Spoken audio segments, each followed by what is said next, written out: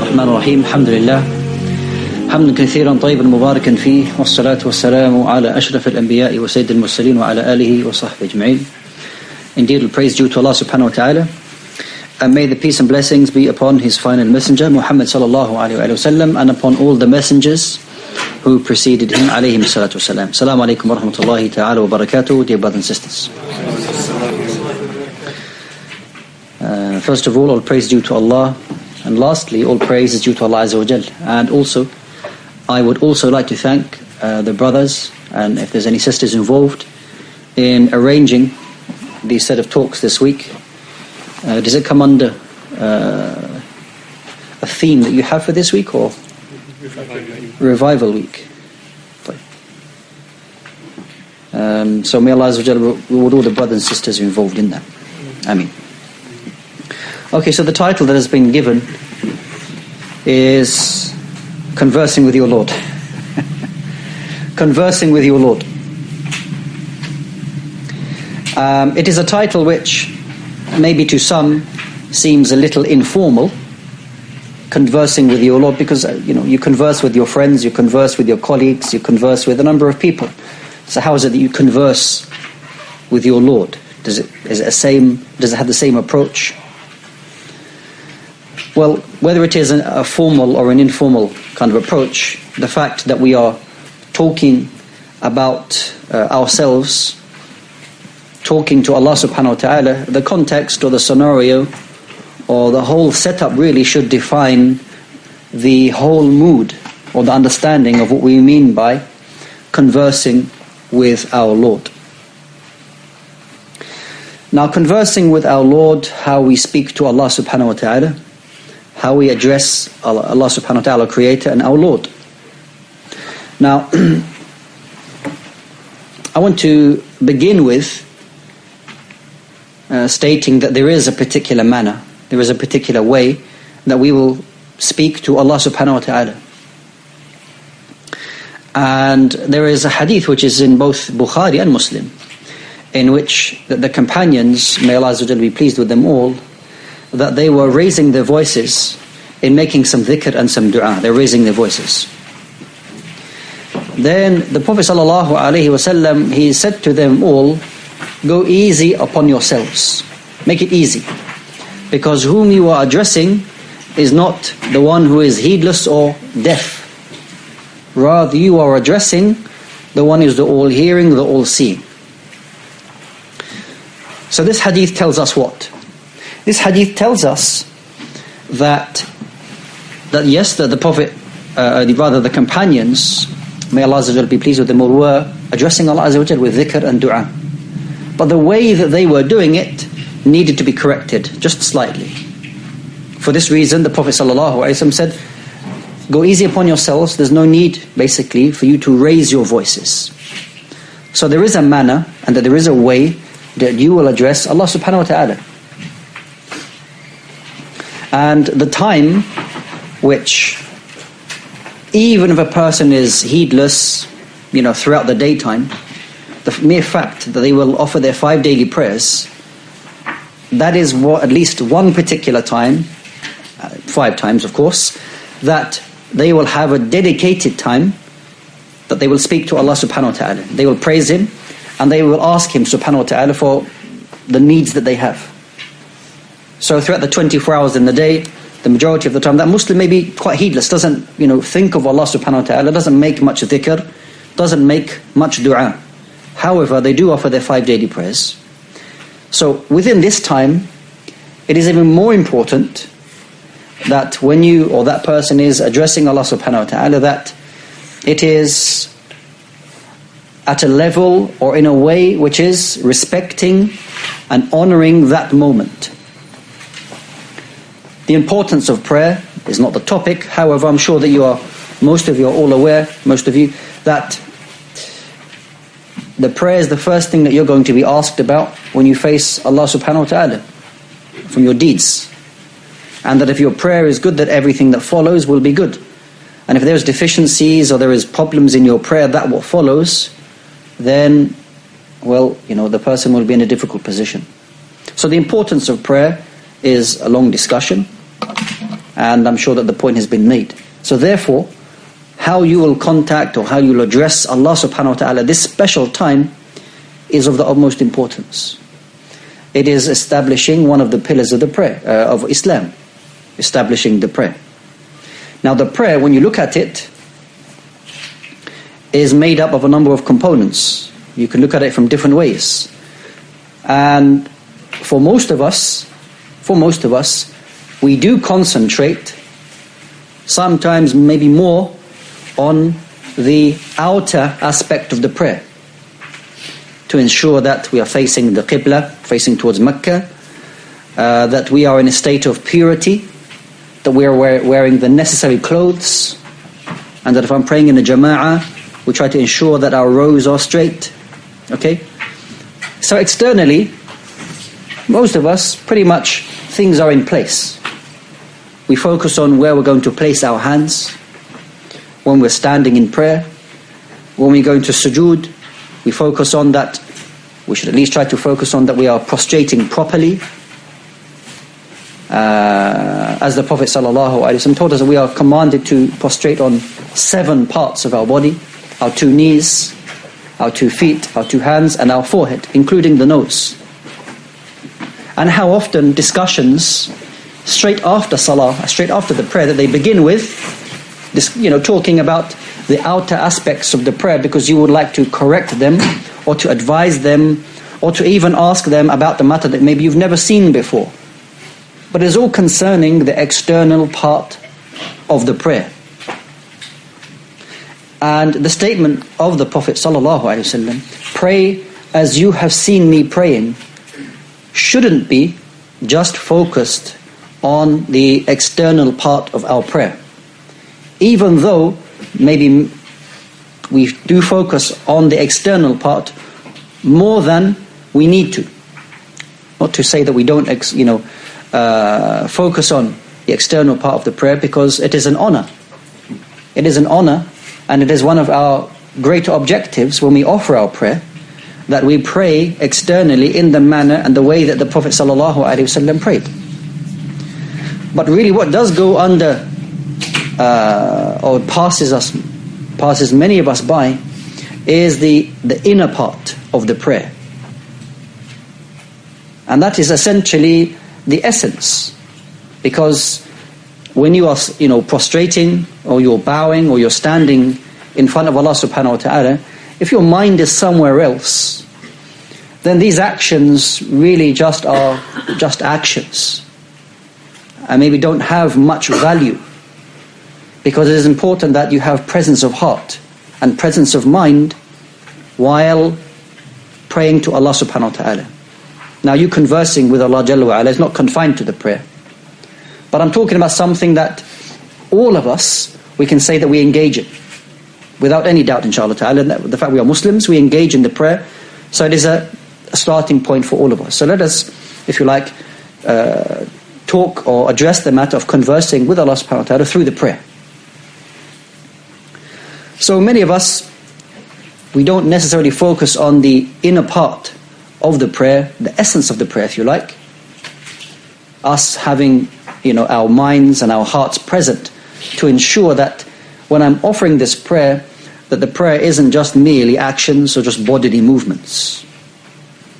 The Prophet ﷺ informed us in an authentic hadith that you will find people that when they offer their salah, they will be next to each other. Some of them, that their prayer will not be accepted from them. Some of them, their prayer, they may receive ushur, they may receive a 10th in reward. Some of them, they may receive rubu', maybe a 1/4, a quarter. Some of them may receive half.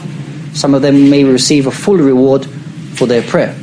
Even though, in terms of their bodily actions, they performed all the pillars and the obligatory acts of the prayer, all the sunan. However, their minds were not present at all. There was no presence of heart. So it was just merely actions. So, why is it that we have become so fixed and focused on the external part of the prayer, and that we don't necessarily focus on the inner part of our prayer? I'm sure there are a number of reasons. it's easy for us to look at the external part of the prayer. It's very difficult for us to judge whether that person has presence of mind or heart. We can't judge that. So when we're talking about the issue, it's easy for us to start talking about the external part. Another issue is that sometimes you find people, if you start talking too much about spirituality, start speaking about matters of the heart, maybe that person has a particular mindset and feels that, maybe, although, alhamdulillah, those barriers and those misunderstandings, it's incorrect to think like that. At one particular time thought maybe speaking about spirituality too much, maybe people will think ill of me, that I am from a particular way of thinking, which is completely wrong. Another reason why we don't focus on necessarily, if you like, the inner parts of the prayer, what is said in the prayer, is because I don't have much knowledge. I don't really think about what I say in my prayer. I don't really understand what I'm saying in my prayer. Now, if you find two individuals who speak two different languages, however, they're very respectful to one another, and they're helpful to one another. However, when they speak with one another, they cannot understand each other at all. You'll find that there is a big gap. When we are addressing Allah subhanahu wa ta'ala, and Allah subhanahu wa ta'ala, of course, the example has some partial resemblance. Of course, Allah Jalla wa Ala understands everything. There's nothing that passes Allah subhanahu wa ta'ala by. But ourselves, when we say the Arabic in our prayer, and we are, making the opening dua in our prayer, how much of it I understand? And even if I do understand, let's say, for example, Allah blessed me to some extent that I'm an Arab native speaker, and that I can understand what is being said in the prayer. But at a further level, do I ever ponder over actually those words? Do I ever think about really what these words actually mean? And I think, and Allah subhanahu wa ta'ala is best, for us here in non-Muslim or non-Arab speaking countries, that the biggest barrier for us not really focusing on the really inner parts of our prayer, i.e. that what we're saying in our prayer, is because that we just simply don't understand it. When we read the Quran, the book of Allah subhanahu wa ta'ala, the vast majority of it, I don't understand it in the language that was revealed. I am completely reliant on Allah subhanahu wa ta'ala. Then I am reliant on somebody translating the meanings of what they have understood from the book that was revealed to the Prophet Muhammad sallallahu alaihi wasallam. I guess when you put it like that,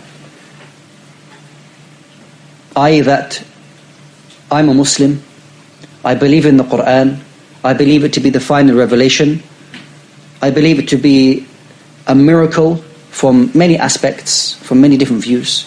However, I don't understand it. It's quite damning upon myself if that's the way it is, and that I don't really want to do anything about it. If a person has a sincere and good intention that they want to change that situation, then Allah subhanahu wa ta'ala no doubt can make affairs and make their situation easy. So why is it that, or why should a person be satisfied? Why should we be satisfied in praying 5 times a day, saying all of these words that by the vast majority, but I don't really know what I'm saying? Is it good for me? And a good example is in Ramadan, during Taraweeh, when there's qunut, when there's witr right at the end. And then the Imam is making different types of dua. There's, at the beginning, he is praising Allah subhanahu wa ta'ala. Now, when you say Ameen, when do you say Ameen? Does anyone know what Ameen means? Ameen means Allahumma stajib, oh Allah, answer what I'm asking for. However, the Imam is saying, he's praising Allah, Anta al-Malik, Anta al-Quddus, Anta khaliqus samawati wal ard. You are the creator, you are the one free of error and free of anything that the creation may associate with you. And they're saying, Ameen, Ameen, Ameen. Oh Allah, answer this. Oh Allah, answer this. There's nothing to answer. The Imam is praising Allah subhanahu wa ta'ala. However, then when the Imam says, and there's something common to them, that there's Jannah, then they say Ameen at the right time. So this is a common example which proves, not just to say, look, Muslims don't know what they're talking about, or what they're listening to, they don't understand, or maybe to some extent true, but is an example to prove my point. In that for the majority of us, in our prayer, the reality is that maybe we don't understand enough of our prayer as we should have, or as we should understand. And it is a shame. It is a big shame, because the prayer, as the Prophet ﷺ would always go to prayer. If any matter bothered him, ﷺ, that he would go to prayer, as Aisha radiallahu anha narrated. And on one occasion he said to Bilal radiallahu anhu, Arihna bis salah ya Bilal. Give us comfort with the prayer, O Bilal, that he would make the adhan and then they would go to prayer. So the Prophet ﷺ and the Sahaba and those who followed them with righteousness and goodness would always find a particular feeling, or would find something special within prayer that they would not find at any other time. So what is it that they would, or what made them feel this way when they were praying, and that they wouldn't find it at any other time? It goes without saying that they understood what they were saying. It goes without saying they understood what they were saying. It doesn't mean that when you read stories of the people of the past, that every aspect of their prayer, that they were ulama, that they were great scholars and could give great tafsir concerning any ayah that they would read in the Quran in their prayer, or the opening dua, or the tashahhud, they would give you the finest details in its meanings. Not necessarily. However, what they would have is at least a basic understanding of what that they are saying. And they would in turn have a deeper understanding of whom that they are addressing. Because imagine if you are addressing Rabbul Alameen, the Lord of the worlds, whom you recognize as your Lord, your Creator, your Sustainer, and the sole one who is deserving of all worship, that you understand the words that you are saying and how you are addressing Him. So if we just look carefully, and I want to go through some examples of some of the common things that we say in our prayer, and just for us to ponder over the importance of really knowing what we are saying when we are conversing and addressing Allah subhanahu wa ta'ala. Because even, subhanallah, the Prophet sallallahu alayhi wasallam, he said in an authentic hadith, لا أحصي ثناء عليك, that I am unable to really praise you and give you the praise that you are deserving. Allah subhanahu wa ta'ala. This is the Prophet alayhi salam, who was the most eloquent of people, that he sallallahu alayhi wasallam admitted that I know that you, Allah Jalla wa Ala, more deserving of praise than anything I can possibly say. Be that as it may, that the Prophet sallallahu alaihi wasallam, in teaching us the prayer, as we should focus on the outer aspects of our prayer, we should likewise focus on the things that we say, and the feelings that we should have, the khushu', the tranquility, the presence of mind and heart, to ensure that the experience that any one of us has during the prayer is not something that can be matched by anything. And it doesn't become a burden. That if the prayer is a burden to somebody, it is very difficult for them to offer their prayers, then there is an underlying issue. Then there's a problem that needs to be addressed. Because Allah subhanahu wa ta'ala didn't establish worship upon us for us to dislike it, or for us to hate it, or for it to become a burden and a constant burden on our shoulders. Of course, there are aspects of our worship who may require sacrifice, like you giving money or giving charity or something like that. May be difficult for some, but the prayer is something which really no one should say that the prayer is really heavy.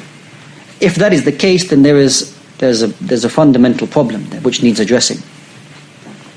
So when we look at the prayer, even before you reach the prayer itself, that the person is preparing themselves for a great moment. Because from the moment that you hear the adhan, from the moment you hear the call to prayer, that you are repeating what the muadhin is saying. And you're saying that Allah is the greatest. You're testifying, declaring your allegiance to Allah subhanahu wa ta'ala. There is no one worthy of worship except Allah subhanahu wa ta'ala. And that Muhammad alayhi salam is the messenger of Allah. So you're constantly reminded about the prayer and that what you're about to undertake. And then when you face and about to begin the prayer with your hands raised, beginning with Allah is the greatest. No matter what you face in this life, no matter what anybody has, that Allah subhanahu wa ta'ala is the owner, the king of all of that, and is greater. And what He has subhanahu wa ta'ala in reward is far greater than that what you can find in the dunya, in this worldly life, even if you bring it all together. This may have, to some, a real meaning. That when that person offers 2 rak'ah, 2 units of prayer before Salat al-Fajr, that they have a full certainty that is خَيْرٌ مِنَ الدُّنْيَا وَمَا فِيهَا, that is and is better than anything in this earth and that anything that you can find in it. And I want you to remember the next time that you believe that you've been granted something from this dunya, whether it is a house, a car, a husband, a wife, or a child, or whatever it may form it comes in. Know that 2 rak'ah, that 2 units of prayer that you perform before Fajr is better than that. The reward that was with Allah subhanahu wa ta'ala for that is better than anything that you can find in this dunya. So the moment that the person begins their prayer by stating Allahu Akbar, what do you do now? Because you'll notice that throughout your prayer, at every movement, that there is something for you to say. There is a presence of mind, a presence of heart, and a state that you should be in. So, after saying that Allah is the greatest, what is it that you say? The vast majority may begin with a particular type of dua. Now, the Prophet ﷺ, did he introduce to us, did he teach us only one? It's called an opening dua, dua al-istiftah. The opening dua, or the opening supplication of the prayer. Is there one way that the Prophet ﷺ used to teach us?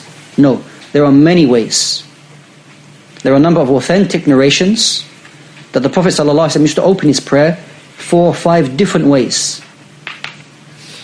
The shortest one is one that many of us know. Subhanaka Allahumma wa bihamdika wa tabarak asmuk wa ta'ala jadduk wa la ilaha ghayruk is the shortest one.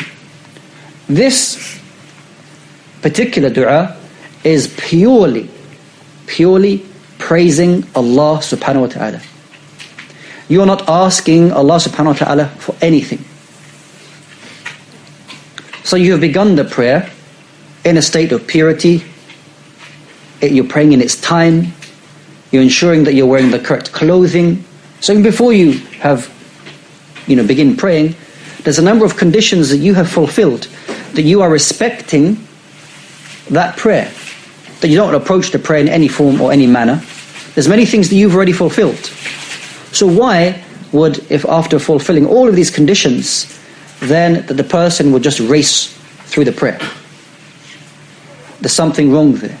The person has to ask themselves, why have I gone to all of these, to all this extent for then me just to blow it all away, if you like, or not really pay attention to this particular act of worship?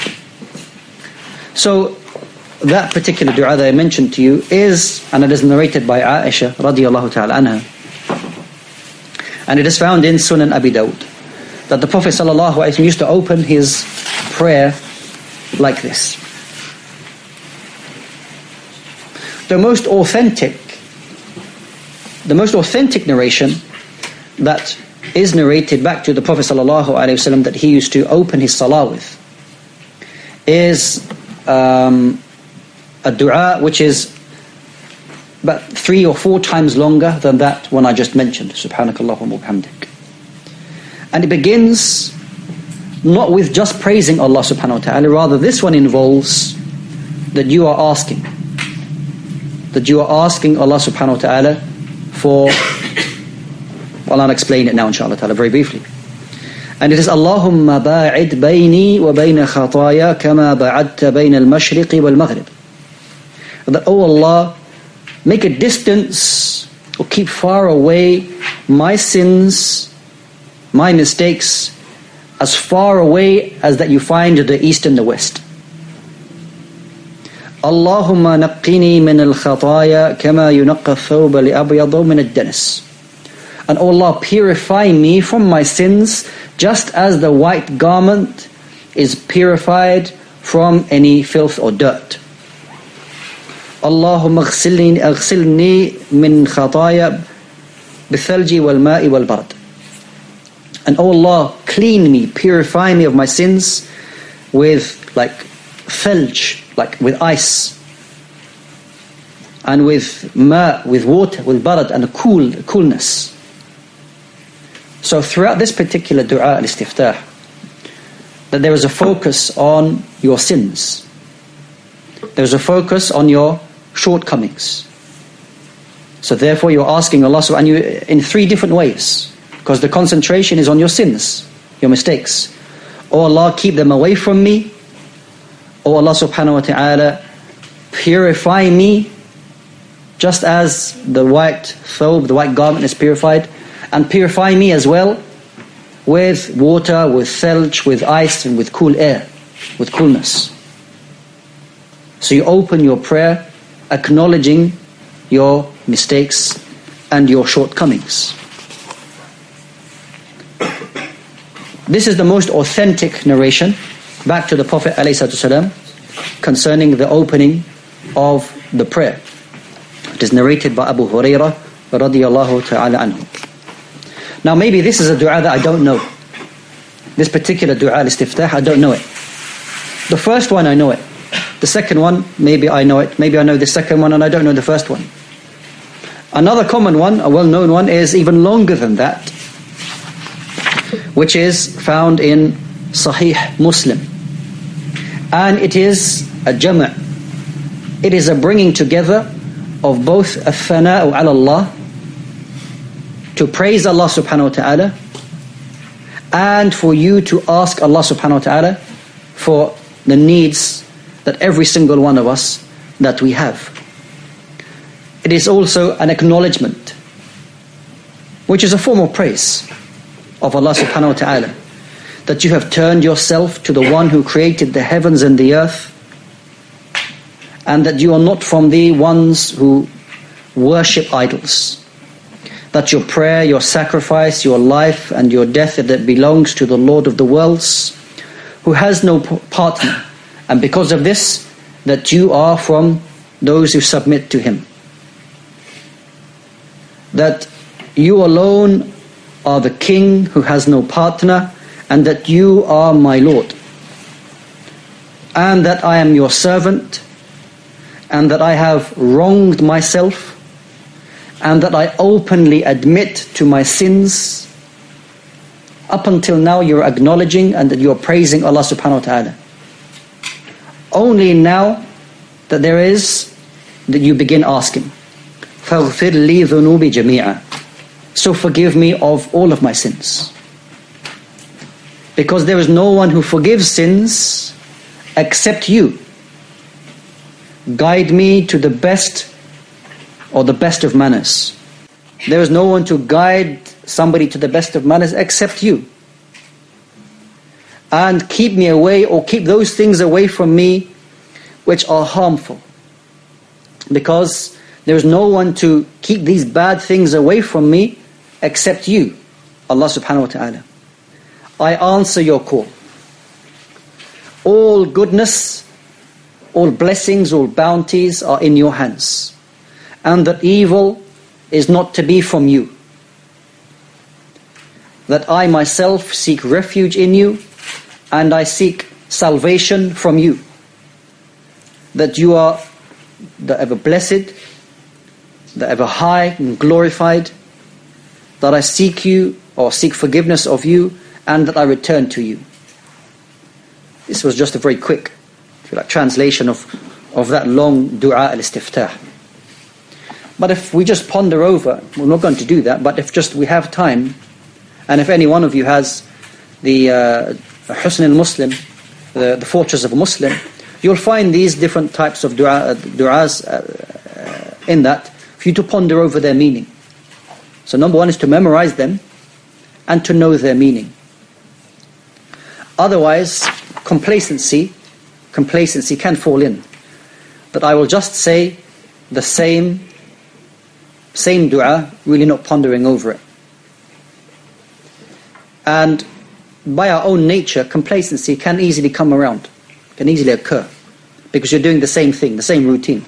And because you're doing the same thing, you expect the same thing to happen, and you can become oblivious to that what is around you, or really what you are even saying. So, changing the dua that you will say in your prayers will encourage you to concentrate that a little bit more on what you're saying. And if it pushes you to concentrate a bit more in your prayer, that can only be something which is good. Now, if a person is suffering from waswasa, whispers in their prayer, did I do this? Did I say this? Did I say that? Maybe a big contributor is because they're saying the same thing all the time. And because they say the same thing all the time, they can't remember whether they actually said it. But if you find yourself that you're saying different supplications, you're changing them, you'll be concentrating that much more. The Prophet ﷺ informed us that when the adhan is made, that the shaitan, he runs away. He doesn't want to hear that. And then he comes back. And when the iqamah is made, he runs away again. And when that is then completed, he comes back and tries to busy ourselves and tries to remind you with the most important things to you. The most important dunyawi, the worldly things to you. Whether it is your family, your children, your wealth, your work, whatever it may be, he will try to distract you from you concentrating and getting the most out of your prayer at that particular time. Is it allowed for you to join more than one dua al-istiftah? Yes, it's allowed for you. So for example, you wanted to begin by praising Allah subhanahu wa ta'ala by saying Subhanakallah wa bihamdika wa tabaraka asmuka wa ta'ala jadduka wa la ilaha ghayruk, which is purely praising Allah subhanahu wa ta'ala. And then you wanted to say Allahumma ba'id bayni wa bayna khataya kama ba'adta bayna al-mashriq wal maghrib. O Allah, distance me from my sins just as you had distanced the east and the west. You wanted to do that, then of course that's absolutely fine. And then after that that you will begin reciting Al-Fatiha, which every Muslim recites 17 times a day at least. 17 times. It's the very least. Do you know how many more times you may recite Al-Fatiha? How many more times do you think you may recite that? A person wants to do 100. Okay, they may do 100. But what other sunan prayers can you offer throughout the day? Does anybody know? Another 12. You can add another 12 raka'at, 2 before Fajr, 4 before Dhuhr, another 2 after Dhuhr, 2 after Maghrib, and 4 after Isha. Which is how many? 14, yes. It's 2 after Isha. You with me, yes? You with me? It's 2 after Isha. Right. So that's another 12. Any other sunan during the day?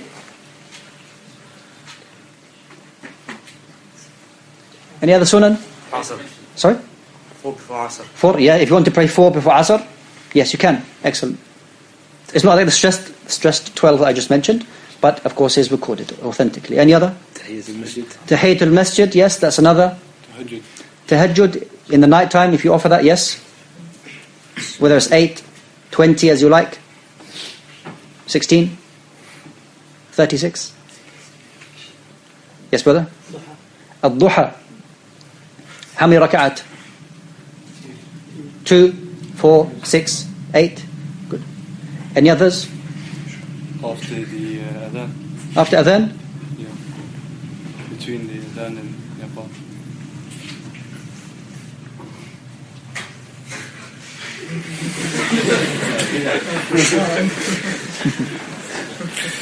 We'll talk after, brother, yeah? Any others? Sunnat al-Wudu. Sunnah al-Wudu, yes. The 2 after... Huh? Ishraq, very good. After sunrise, 2, yes. Any more? Where are the Hanafis? Where are the Ahnaf? Where are they? 2 before Maghrib. 2 before Maghrib? 6 after Maghrib. It's okay, it's okay. No, it's good, it's good, it's good. When the adhan goes, there's a hadith in Sahih Muslim. See how easy people just to start accusing people, you see? Once one starts, it's okay, everyone's going to go. No, there's a hadith in Sahih Muslim that the companion's name escapes me, that he entered the masjid and the adhan had gone. He, due to the amount of people praying, he thought that the jama'ah had actually started. So, it's a time for you to pray before Salat al-Maghrib now. Any... 6 after Maghrib. Sorry? 6 after Maghrib. If you want to. Awadi. Okay, we can talk again, brother. No, it's an opinion if you like, but possibly yes. Witr, anyone? Yeah, Witr, yes. If you count these up, how many times do you think you're going to recite Al-Fatiha? Maybe 50, 60, 70 times a day. And each time that, because in Al-Fatiha, that there is a dua and an explanation of Al-Fatiha, well, you know, we can speak for a long time about the tafsir of Surah Al-Fatiha, the greatest chapter. But, you know, at the very least we should say that we really need to understand what is being said in Surah Al-Fatiha, because it has such great meanings. In fact, the whole of Islam, in essence, is found and explained in Al-Fatiha. Everything from submitting to Allah subhanahu wa ta'ala, following Allah's commands, you seeking and looking for salvation only by worshipping Allah subhanahu wa ta'ala, wanting to remain on the straight path, not wanting to be misguided, many things. So again, with Al-Fatiha, it begins with praising Allah subhanahu wa ta'ala, that He is the Lord of the worlds, that He is the most merciful, the most beneficent, that He is the owner, the king of the Day of Judgment, that He alone do we worship and He alone do we seek aid, and then only then that you say, Ihdina as-sirat al-mustaqim, oh Allah, guide us to the straight path. And then after Al-Fatiha, you say Ameen, oh Allah, answer that supplication that you have made. You are then permitted, if you like, then to recite another surah, another chapter of the Quran. And the Prophet sallallahu alaihi wasallam, that especially with the night prayer, that he would make it very long. And as one of the companions, radiallahu anhu, that he said that the Prophet ﷺ began reciting Al-Fatiha, then he went on to Al-Baqarah, and he maybe thought that he would maybe continue for 100 ayat. But then he, sallallahu alayhi wa sallam, continued. And then he went on to An-Nisa. And then Ali Imran. 3 long chapters. And then he, sallallahu alayhi wa sallam, went into Ruku'. Now the Ruku', the bowing that he made, alayhi salam, was as long as it took to recite those chapters. And then he stood up, alayhi salam, at a similar time. And then he went into sujood alayhi salam for a similar amount of time. Now imagine what is being said. Now while you're standing, you're busy with recitation. You're busy with recitation or listening, at least pondering over the recitation that you are, or what is being recited. What about in the ruku'?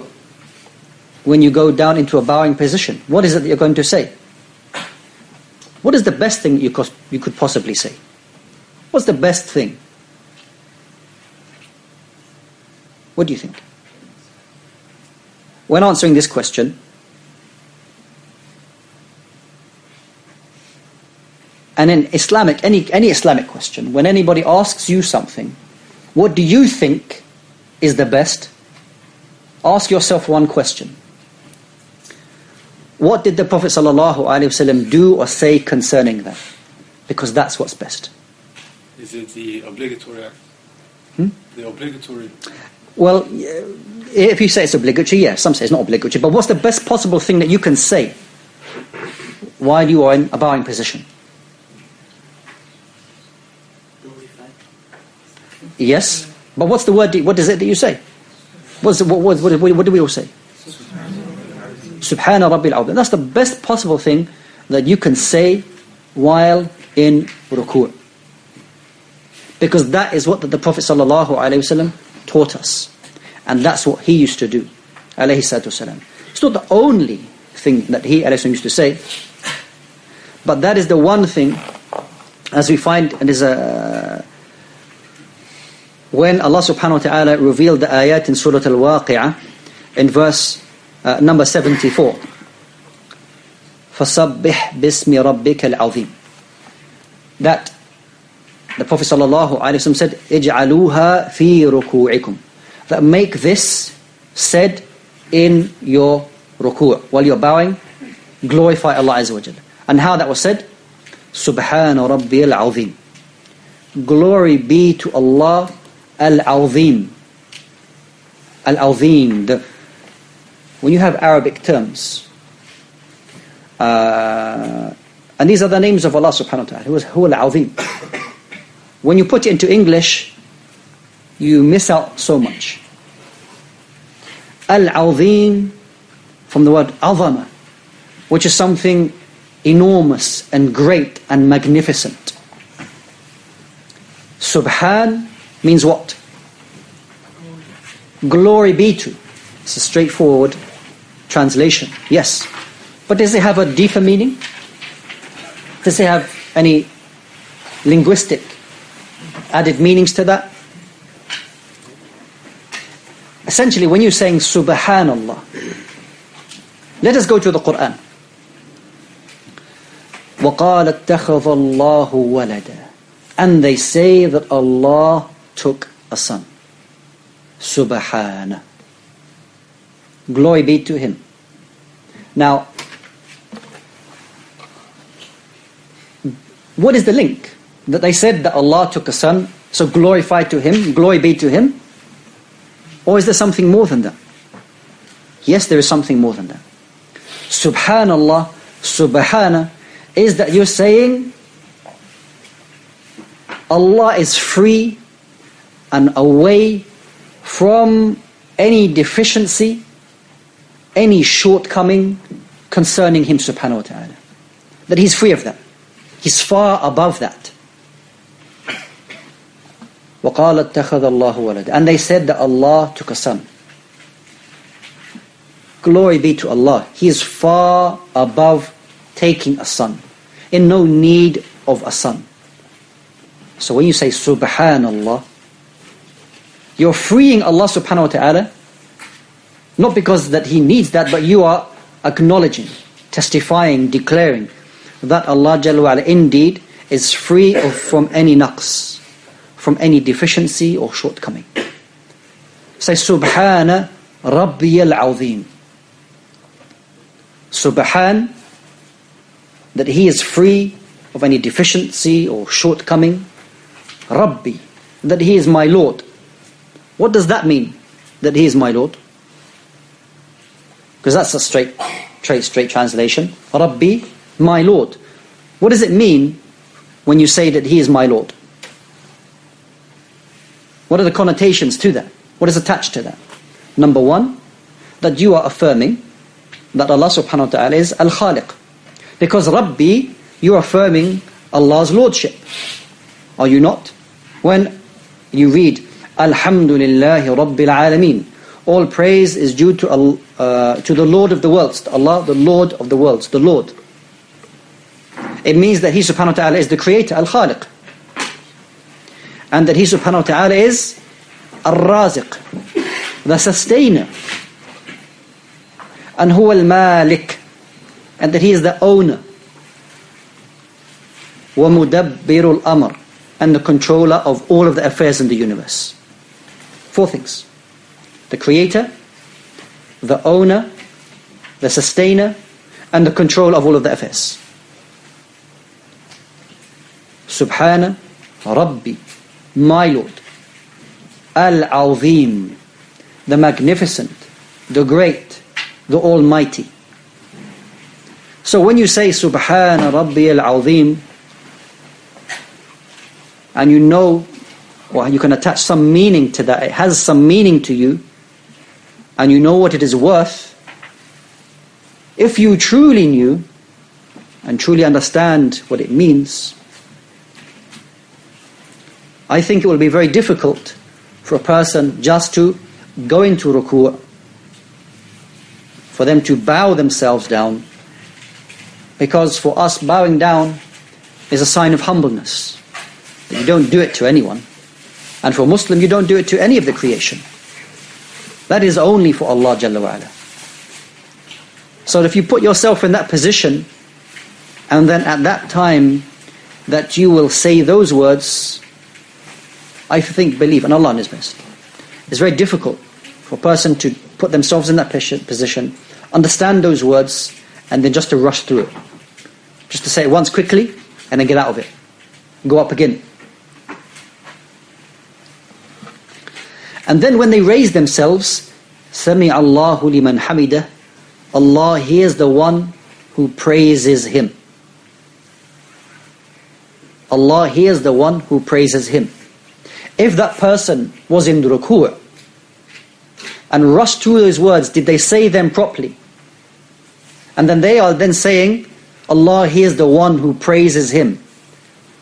Can they ask themselves, did I truly praise Allah? While I was in the ruku', did I praise Allah subhanahu wa ta'ala? Even the Prophet ﷺ said that I am unable to praise you duly. I cannot give you what you are deserving, O Allah. And that is An-Nabi sallallahu alayhi wa sallam. Now for us, whatever position that we have with Allah subhanahu wa ta'ala, not like the Prophet sallallahu alayhi wa sallam, needless to say. And if that was the state of the Prophet alayhi wa sallam, that's the things that he used to say, then what about myself? So Sami Allahu liman hamida. And at each movement you are remembering that you're saying Allahu Akbar. And then you go into sujood. You're going to prostration. And while in prostration, you can't possibly put yourself any lower. You put your face on the floor. What is it that you say? Subhana Rabbiyal A'la. Glory be to Allah. Now we know what Subhan means. Not just glory, but we know what is attached to that meaning. Rabbi, He is my Lord, the creator, sustainer, owner, and controller of the universe. Al-A'la, complete contrast, the complete opposite of what you are doing. You are lowering yourself to the low, on the floor. And then you are now saying that Allah is the highest. Subhana Rabbiyal A'la. And it's important for us to ponder over what is being said at the particular times of prayer, because they have a great meaning. It wasn't just because it just came together like that the Prophet ﷺ received this as revelation from Allah subhanahu wa ta'ala, how to pray and what to say in the prayer. He didn't just make it up himself, alayhi salatu wasalam. So there's a great wisdom. There is a great wisdom in this. So as you place yourself on the floor, Subhana Rabbi al-A'la, recognizing that Allah is the Most High. في ذاته وفي صفاته, in His essence, Subhanahu wa ta'ala, in His names and attributes, وقدره, and His estimation, Subhanahu wa ta'ala. So again, at this particular time, as the Prophet sallallahu alaihi wasallam said, that the closest an abd, the servant, will be to his Lord is that when he or she is prostrating. That you should ask Allah subhanahu wa ta'ala for whatever you want, whatever that you are in need of. And not necessarily everything that you think that you need is of benefit to you or is good for you. So when you make dua, when you supplicate, then you should be very careful and choose and have a measured approach when supplicating to Allah subhanahu wa ta'ala. What is the best things to say while in sujood? The best things to say are those that are authentically narrated back to the Prophet sallallahu alaihi wasallam. That's the best things that you can say while in prostration. Then if you from yourself you want to ask for particular needs, then you can ask for those needs. Now, I assume maybe the question, or if we have some Q&A a little bit later, can I make dua in my own language while in prostration, while I'm in sujood? Wallahu alam, there's a khilaf, there's a difference of opinion. Well, there's a difference of opinion on most issues. However, on this point, it seems to be more correct that if you're going to supplicate and make a dua, then you should really say it in Arabic and you shouldn't say it in other languages. That doesn't mean that you are mahroom, that you are prevented, or you have been, denied that opportunity to supplicate to Allah Azza wa Jal, because you can make dua to Allah Azza wa Jal outside the salah, no problem. But the salah itself, the prayer itself, is something which is a special time that you only offer the prayer in a particular way. So when you're going to ask for whatever you're going to ask for, maybe I haven't memorized that or don't know how to say that in Arabic language. At the very least, everything that you're going to ask for, everything that you want, will essentially lead you to one place, that's what you want at least, will take you to one place and keep you away from another. That's essentially it. Even if it is you want a new car, or you want something from this worldly life, that if you do receive that, it will make you happy, and that in turn, if you are happy, that you will become thankful to Allah subhanahu wa ta'ala. And if you are thankful, then that will be something that will inshallah ta'ala bring you closer to what? To Al-Jannah, and keep you away from the hellfire. So even though you may only know Subhana Rabbi al-A'la, and that's one of the most beautiful things, the most beautiful thing you can say while in sujood, while prostrating, then you can memorize Allahumma inni as'aluka al-jannah wa a'udhu bika minan nar. Very simple. Oh Allah, I ask for the paradise and I seek refuge in you from the hellfire. Because the Prophet ﷺ advised a very young companion who was paying attention to the Prophet ﷺ in great detail how he would prostrate. He'd spend a long time in sujood. He'd be questioning and asking, I can hear many things that you're saying, I can hear noises, but I haven't memorized that, what can I say? So the Prophet ﷺ said to him, he said, what do you say? He said, well, I ask Allah for Jannah, and I ask Allah Azza wa Jalla to protect me from the nar. He said, everything that I'm saying goes back to these two things. So there's a starting point for all of us. That even though I may only know Subhana Rabbil A'la, that's okay. That's what's required of you, alhamdulillah. But if you want to add something to that, by simply saying, Allahumma inni as'aluka al-jannah. 4 words. Oh Allah, I ask you for Jannah. Wa a'udhu bika min an-nar. Another 3 or 4 words. 8 words. 9 words. Write it down. Try to memorize it. and say that while you're in sujood. This will help you add things to your prayer. This will help you become more conscious about that what you are saying while you're in your prayer. And then there's you come up again for the remaining raka'at of the prayer. But there are so many other types of supplications that you can make while you're in prayer. So much that you can improve. So much more that you can add to your prayer, so that the prayer becomes an experience that when the Prophet ﷺ said to Bilal, "Arihna bis-salah," give us comfort, give us some happiness with the prayer, that will have more meaning to you. So may Allah subhanahu wa ta'ala increase us in tranquility and in knowledge and in presence of mind and heart in all of our prayers. Allahumma ameen. And so when you're conversing with your Lord, the fact that you will understand what you are saying, then you will have that ability, you will have that chance to have a relationship with Allah Jalla wa'ala. Because it is said that as Muslims that you have a very systematic, a very harsh, if that's the words that are used, a very dry way of living. However, if one looks very carefully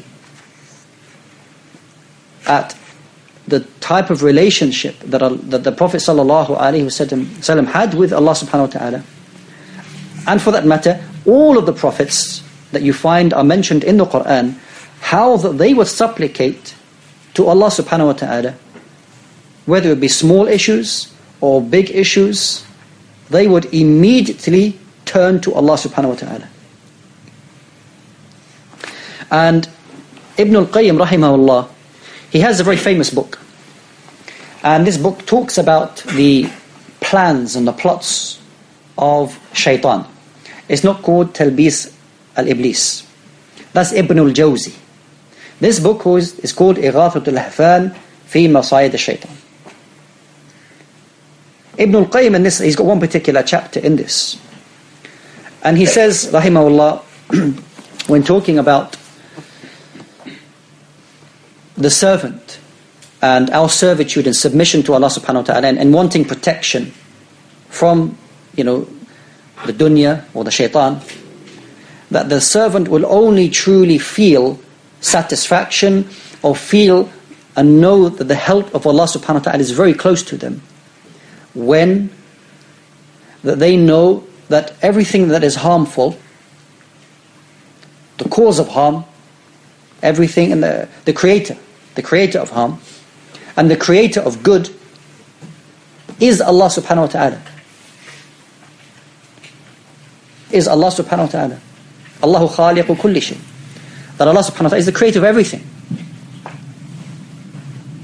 That only when that the servant truly recognizes this and knows this, that whatever happens in their life, that Allah subhanahu wa ta'ala is their soul, is the sole direction that they're going to turn to.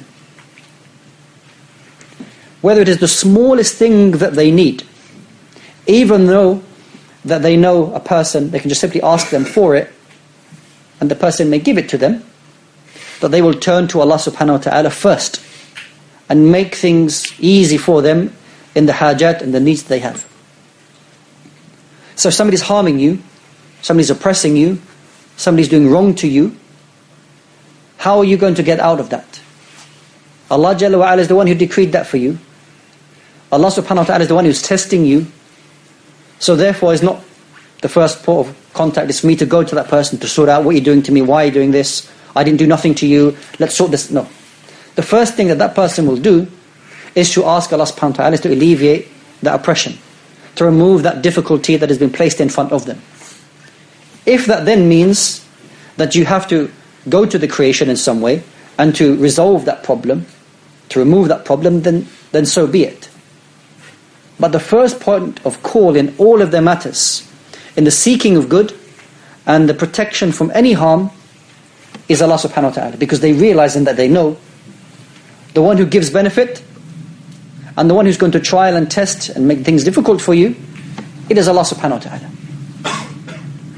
So the relationship that the true servant has with Allah subhanahu wa ta'ala is a direct relationship.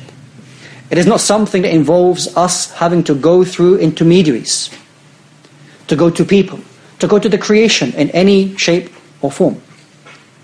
That the door is open, that the Quran is very clear. وَإِذَا سَأَلَكَ عِبَادِي عَنِّي فَإِنِّي قَرِيبٌ. That if my servant asks you about me, to the Prophet ﷺ, tell them I am qareeb.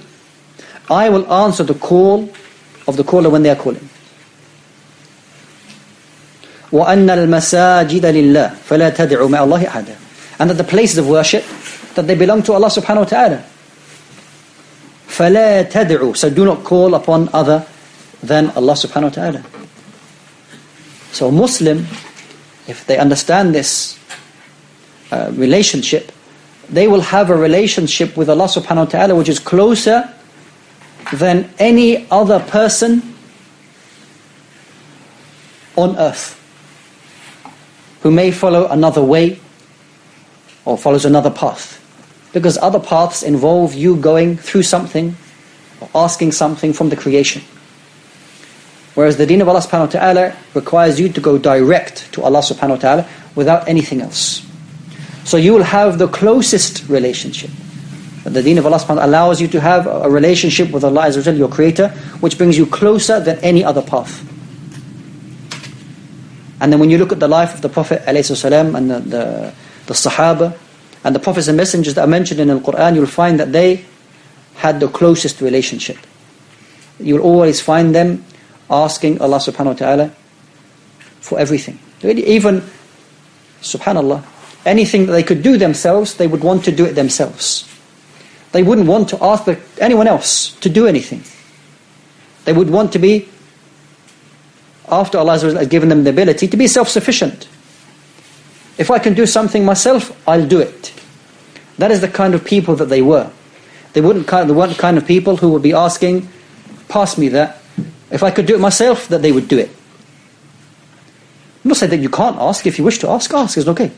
But they were the kind of people that Allah Azza wa Jalla blessed them with the ability to do things so that they wanted to do it like that.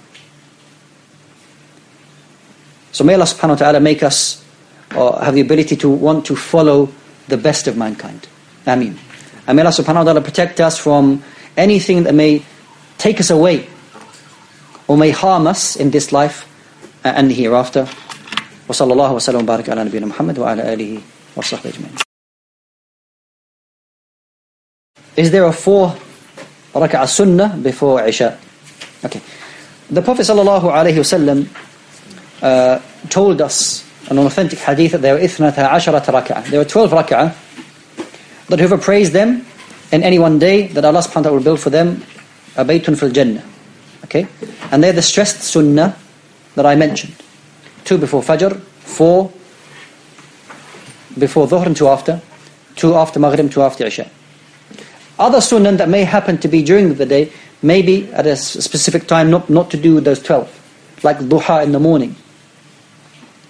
Or for example, the 2 sunnah after wudu. Or for example, al-witr. These other sunnah that were mentioned. If one wants to do that, and there's a text for that, then okay. Whether it's a stressed sunnah or not. If you want to just pray some nafilah, a voluntary from yourself, then you're free to do that. After Maghrib, I want to pray some sunan. Okay, it's fine. After Dhuhr, I've done my 4 before, then I prayed my fard, and then I prayed 2. I want to pray some more raka'at. It's okay. Nafilah, then that's fine. The dua at the end of the tashahhud, is it only accepted in the fard prayers, or does it apply to optional prayers as well? Well, if there's a dua in any prayer, then we hope that Allah subhanahu wa ta'ala will accept it from us, whether it be a nafilah, a voluntary, or an obligatory prayer. Wallahu ta'ala alam. Is the dua of a non-believer accepted? Good question. It can be. Give that to me. There's a hadith which is as an authentic narration which is in Sunan al-Bayhaqi, that the Prophet ﷺ said to fear the supplication of the oppressed, even if that person happened to be a non-Muslim.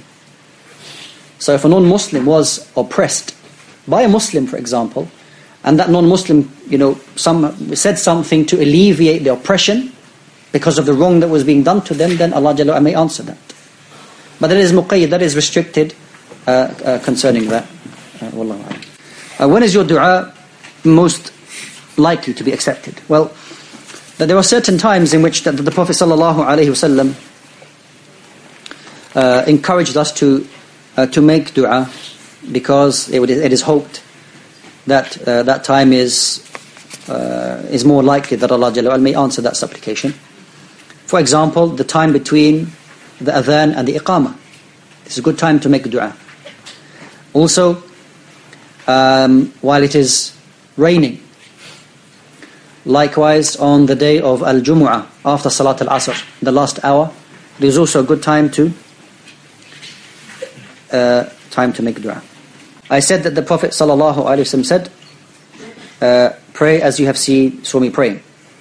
So why do we say at-tahiyyatu in the prayer? Okay, because the point I think is being mentioned, that we say Assalamu alayka ayyuhan nabiyyu. Is that what the Prophet ﷺ said? He praises himself? Well, there were times when the Prophet ﷺ did things, showed us things, min bab at-ta'lim, because he is teaching us, because that is what we're required to say. Okay? So if this is the case,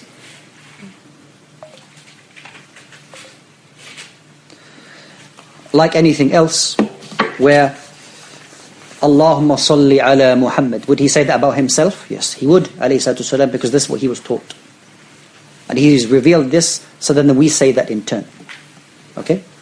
Is it possible to attain 100% khushu' in prayer? I mean, what do you judge khushu' by, to say that I've achieved 100%? I don't know, wallahi. I don't know. I mean, I don't know how to say that. Can I receive? I mean, Allah Jalla says, فَاتَّقُوا اللَّهَ مَا اسْتَطَعْتُمْ. Fear Allah Azza wa Jalla as much as you can. And that is what you will be, inshallah, judged or rewarded by, to do your best. And what should somebody do if they find their mind wandering sometimes during the prayer? Well, a couple of things. The Prophet ﷺ gave us an advice that if something comes to your mind and it is distracting you, then you can spittle over your left 3 times. Okay? To remove the waswasa, or the thought that may come to your mind. Or for you to think about, maybe to concentrate back on what you are saying. Because, what you are thinking, what you are saying rather, should bring about a consciousness and understanding of what you're saying. And seeking refuge in Allah subhanahu wa ta'ala from a shaitan. When the Imam leads the prayer 5 times a day, why do certain prayers you don't read out loud, and in certain prayers you do read out loud? So, no. Like for example, Maghrib we read out loud, but for Dhuhr and Asr we don't. I just want to know why. Jazakallah khair.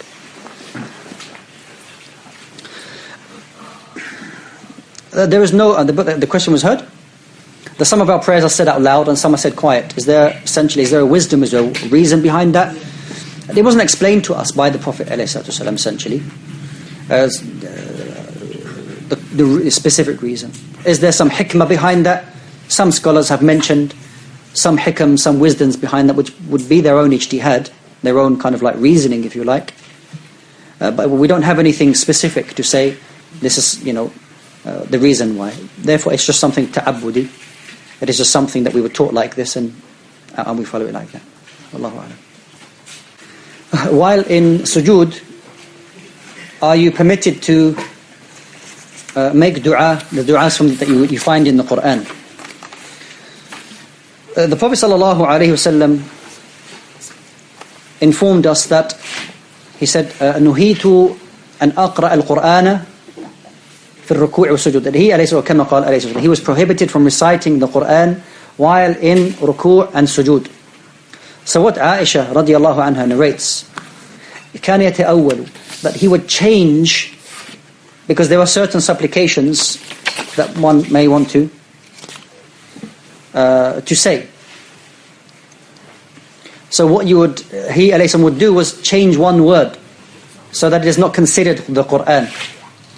Okay? قال ربي حب لي من الصالحين. It's a simple dua in the Quran, yes? Oh Allah, grant me, give me somebody, a dhurriya, progeny from the salihin, from the righteous.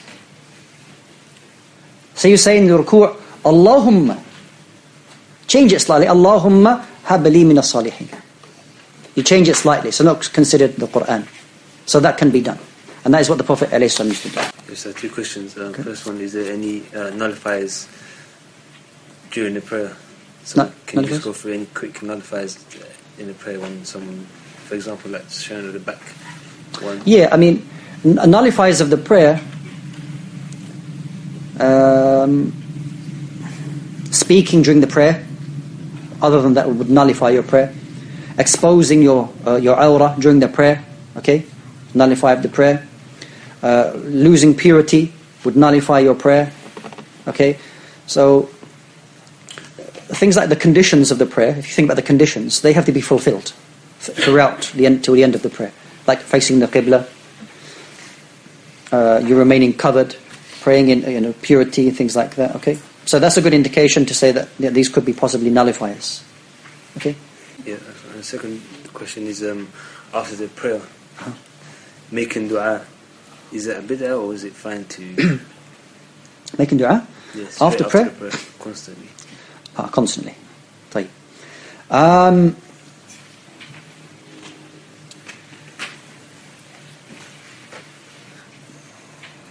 There's two ways of answering this. And albeit the more diplomatic answer, I still think gives us the correct answer. I believe is the correct answer. Okay? And I would say that concerning ibadah, concerning worship, that doing what the Prophet ﷺ taught us, and how the companions, how they would understand how ibadah is to be offered. Of course, they're not ma'sumun, they're not sinless, they may do things which may be incorrect, but by and large, if they do actions and it's agreed by the companions, then do that. Now, anything which is done consistently and all the time, which maybe the Prophet ﷺ didn't do, the companions didn't implement that, it's best avoided. It's best avoided. Because then it becomes something which is inherited and it carries on, and it becomes like a sunnah. It becomes like a sunnah. Arafat? So, is it a bid'ah? If I decided I want to make dua, personally, after every single prayer, do I do that, raise my hands? I don't. But if I did, is it a bid'ah? No, it's not bid'ah. The point is that if a person believes this is something I need to do after the prayer, and it wasn't legislated for us, then it can become a bid'ah. But if a person just wants to make dua in this manner, then they're free. Is there a recommended way of making dua? The structure? Good question. Some of the ulama, or many of the ulama I should say really, mention that yes, there is an adab, there is a manner that one begins by praising Allah subhanahu wa ta'ala, praising Him, calling upon His names and attributes, and then you would ask for your need. Okay? So just as with the creation, if you had a need, you had a haja, you wouldn't just necessarily just go to them and say, yeah, give me this, I'll need that. You may want to say something nice to them, praise them. You know, it may come across a little bit rude if you just come say, oh, give me that. I need this or I want that. So you will approach a human being in a particular way. Allah Azza wa Jalla is more deserving of that. So it is good to begin with, praising Allah subhanahu wa ta'ala. Just like Al-Fatiha, for example. The fact that when you ask Allah, Ihdina as-sirata al-mustaqim, oh Allah, guide me to this guide, or guide us to the straight path. That is only said after you have praised Allah subhanahu wa ta'ala.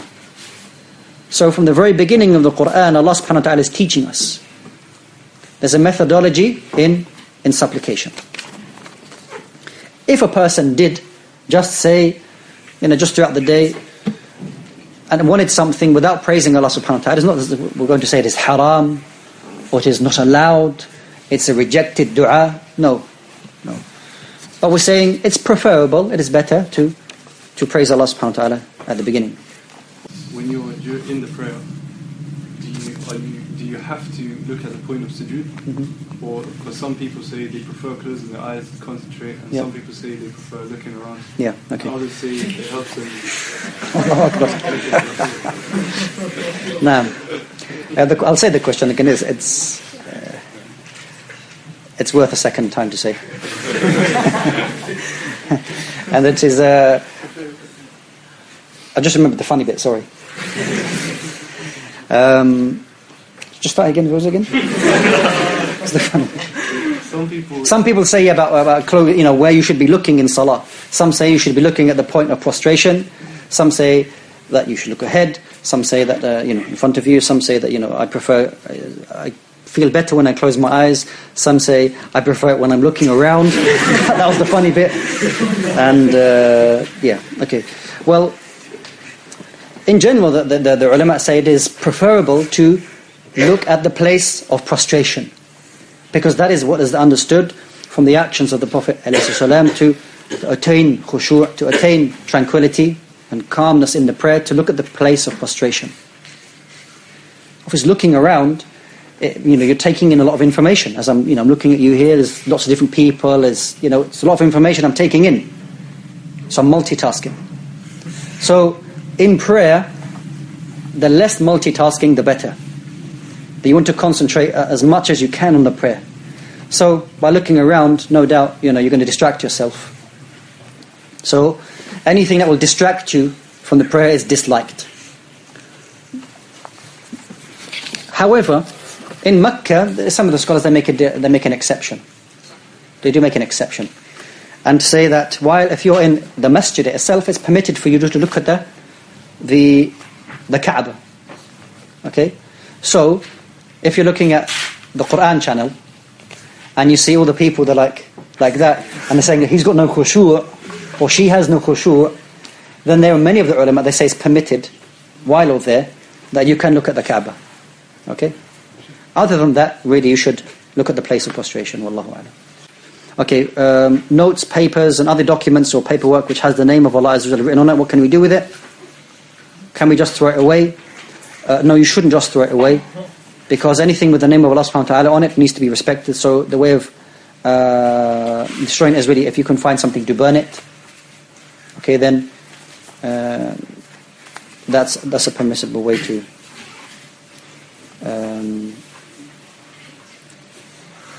get rid of that. Is there such thing as a selfish dua? I mean, no, if you're asking something for yourself which is beneficial to yourself, that's fine, that's okay. It's a benefit for you to gain a closeness and reward from Allah subhanahu wa ta'ala, that's fine. You don't have to ask